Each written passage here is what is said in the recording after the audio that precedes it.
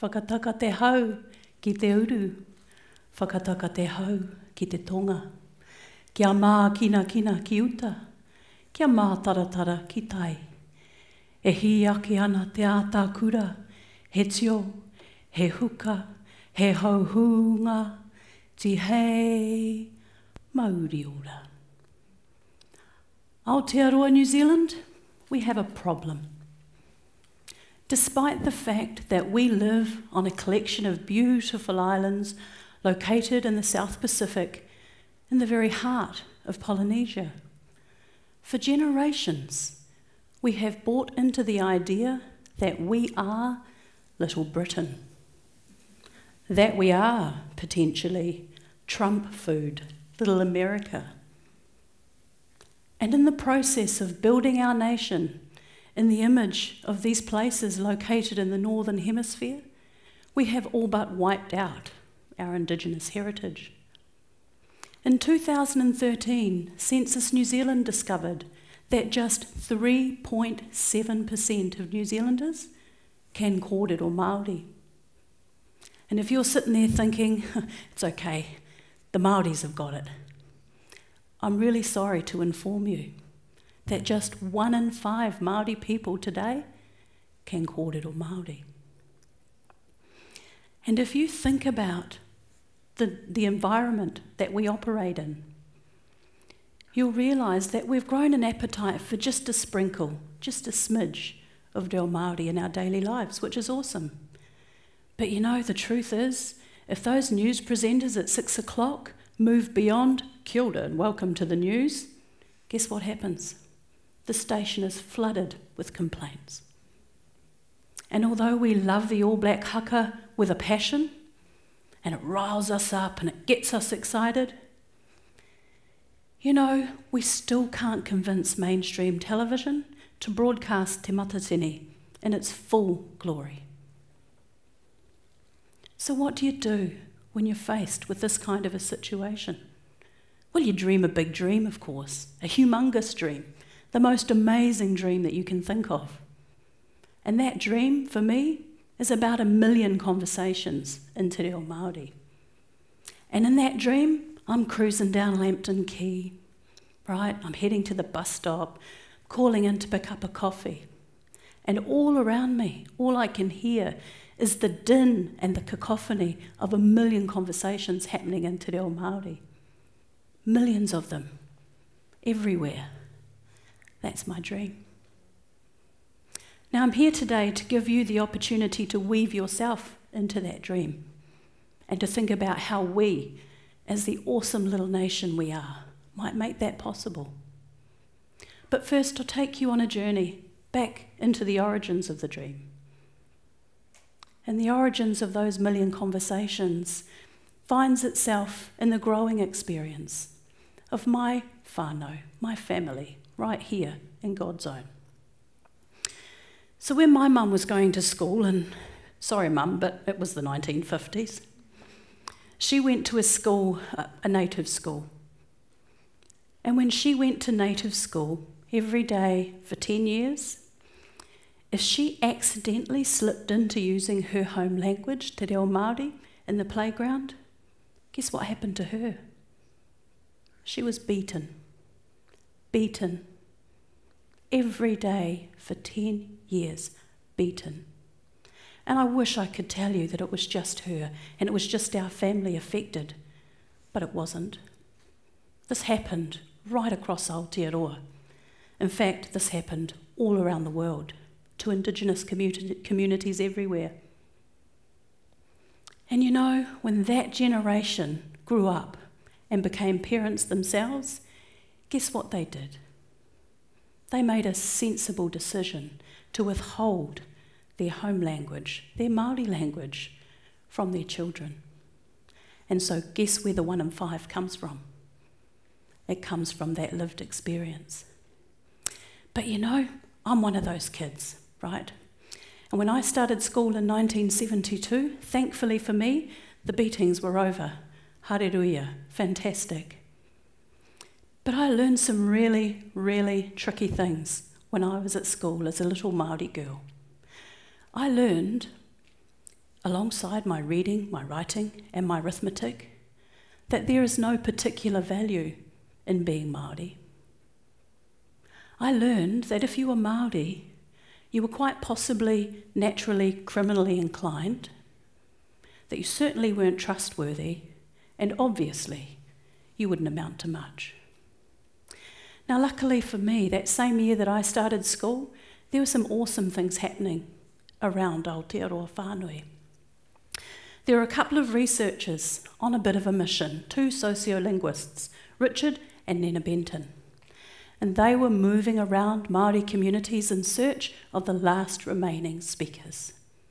And what they discovered was that at that time, less than 1% of New Zealanders could kōrero Māori with any degree of proficiency whatsoever. Less than 1%. Well, you can imagine the response to news like that. It sparked what's been considered to be the greatest renaissance of a culture anywhere in the world.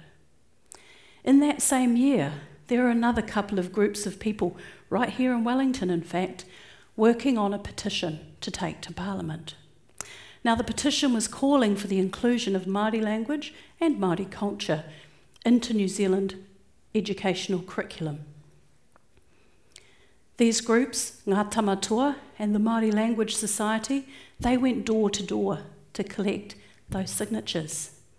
And in the end, they collected 30,000 signatures right here in Wellies.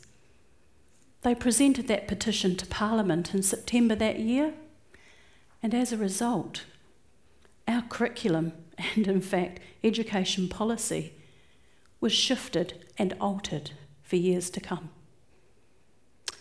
Now, I was lucky enough to be at high school immediately after that happened, 1981 in fact, and my personal experience of benefiting from their bravery, from their courage, was that in 1981 I was offered the opportunity to learn my language as a subject. Pretty awesome. And I grabbed that with two hands, and I haven't looked back since. So, there's something that happens when you're faced with a tragedy, with a travesty. You either lie down and die, or you decide, I'm up for it. I'm going to do something different for my children. And so when my husband and I became parents, we made some really important but somewhat challenging decisions. We decided, my Lebanese husband and I, that we would raise bilingual children right here in Aotearoa. Looking back on that time, I mean, we had a cheek really, frankly. Neither of us spoke real Māori.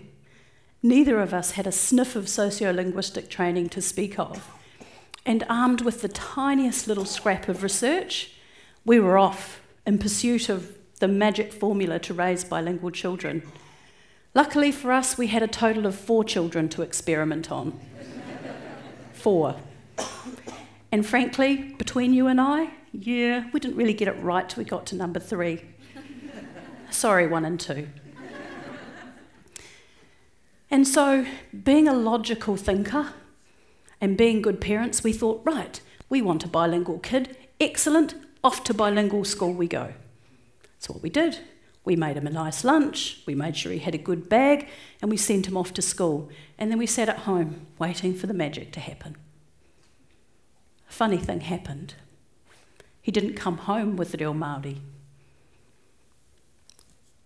We thought somehow that it was somebody else's responsibility, somebody else's work to do, to feed him his language.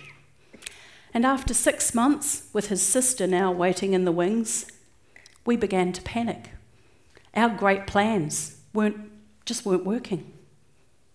So we stepped back from the whole situation and we decided that we needed to do what any logical parent would do, and we mapped the level of language exposure that he got in a day. And then we mapped the level of language exposure, English and Māori, that he got in a 7-day week. And guess what we found? 90% of the time during his waking hours, he was exposed to just English language. And he just got 10% exposure to reo Māori. I can hear you thinking, but he's in a bilingual unit? Like, When we went in to have a look and see what was happening in the bilingual unit and met his teacher, the poor darling was just learning the language herself, right? So she had a little bit of time just before lunch every day to try and give the kids as much as she could. We knew that we had to up our game. So we rolled our sleeves up and we looked around the community to see what was going on. And lucky for us, thanks to that cultural renaissance that I told you about, kohanga reo and kura kaupapa Māori were absolutely pumping. Total immersion education options for parents who wanted their children to grow up bilingual. Well, I don't need to tell you, we were in their boots and all. And all of a sudden, we went from being a little family of 4, trying to do this big thing on our own, to being part of a huge community. Having a community of like-minded souls trying to achieve the same outcome. But that mapping I told you about, it revealed something else as well. You see, we were still of the mindset that we could send our kids off somewhere and they'd come back with the goods. But actually, when we mapped where they spent the majority of their time, guess what? They spent the most of it with us. And what language were we speaking at home? We were speaking English. So, me, Mum, I had to humble myself and go out and learn my language as an adult. Really uncomfortable in the beginning, really awkward. I mean, nobody can imagine a Frenchman that doesn't speak French, right? Nobody wants to be that Māori who can't speak Māori. Awkward in the extreme. During my language learning journey, I lurched from 0 to hero daily. I remember asking this lovely old kuia once if she was a cup of tea. I said, "He kapu tea koe?" Instead of, "He kapu tea mau, would you like a cup of tea?" And if that's not bad enough, I offered her armpit, keke, instead of cake, keke. These occurrences, they were everyday things. But then I decided that if I was going to keep up with my children who were in immersion education, I really needed to up the ante. So I adopted what I like to call the Taira approach to rapid language acquisition. That is, I terrified myself daily by forcing myself to have conversations with other adults who could speak reo Māori.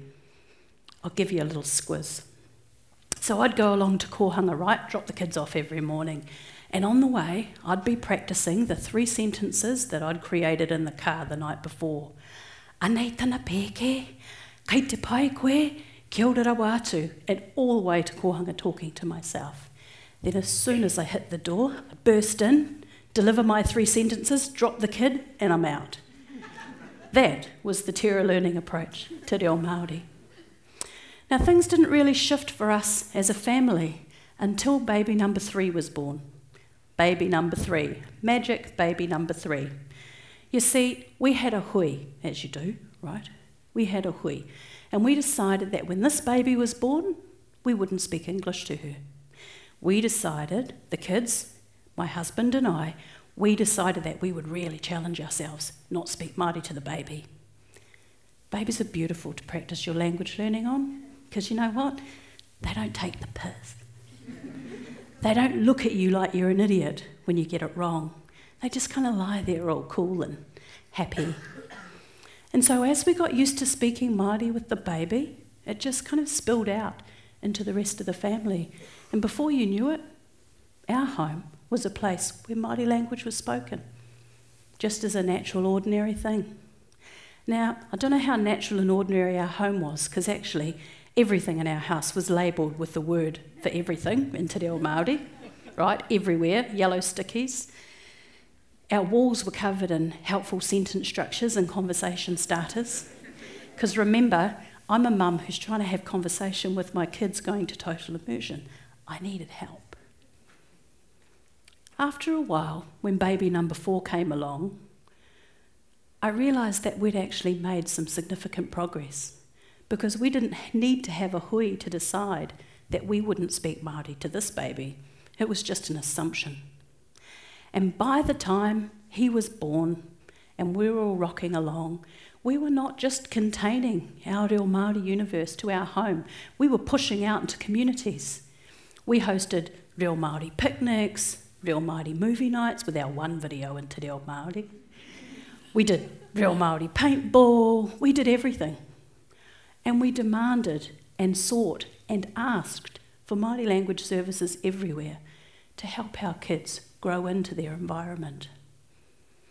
And you know, that's just our story as a whānau, but in fact, it could be the story of thousands of whānau all over Aotearoa, in fact, all over the world, where indigenous communities are focused on recovering and rejuvenating and revitalising our language and culture.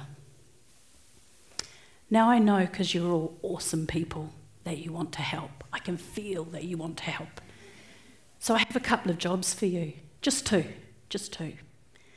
The first thing that you can do to make our environment, to make Aotearoa Whānui a place that is awesome for kids growing up with their indigenous language, is that you can decide today to adopt a relentlessly positive attitude. Relentlessly positive. If you hear somebody on the bus bagging that guy who's speaking Māori, you speak up and you say, hey, that's quite cool actually. I'm down with Reo Māori. That's the first thing you can do. Adopt a positive attitude. Your positive attitude will make our kids feel safe to use their reo in the wider community. Now, the second thing that you can do, just in case you're feeling really, really brave, is learn the language. You will never be asked to abandon your heritage or your culture or your whakapapa through this ask. What I'm asking you to think about is how to weave Reo Māori into your daily life, and perhaps add your voice to the million conversations that we will build together all over Aotearoa, New Zealand. So, I'm going to give you a little starter, right? I'm going to give you a little something that you can carry around with you wherever you go, guaranteed to make the people around you feel awesome. That is, unless you're into sarcasm. You could you could use it either way. So I'm going to teach you how to say this cool thing that makes everybody feel awesome. You listen, and then I'll get you to say it back to me. Tō pai hoki. Tō pai hoki. Again, tō pai hoki. You know what that means? You are awesome. You are awesome. How good you are. How wonderful you are. For those of us who are parents, we know we need those handy praise phrases in our back pockets, especially when the kids are playing up at the supermarket. Tō pai hoki. You take that, you spread it all over Aotearoa, and I guarantee you'll make the world a better place. Nō reira. E aku piki kōtuku, e aku mā pihi mauria, tēnā rā koutou katoa.